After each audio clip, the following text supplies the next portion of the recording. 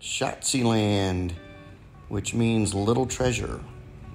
This RV park just east of I-35 off Center Point Road near San Marcos, Texas, is brand new.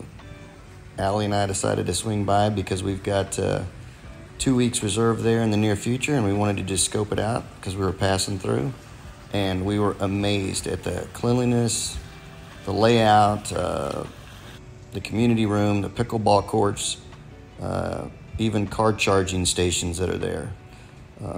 Beautiful pool, nice shaded picnic area, nice size pull-throughs and back-in, great restroom facilities, multiple ones spread out throughout the park.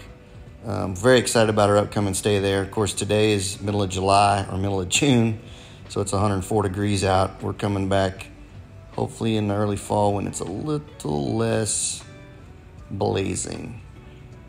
But I think you should check this out and put it on your list of places to stay.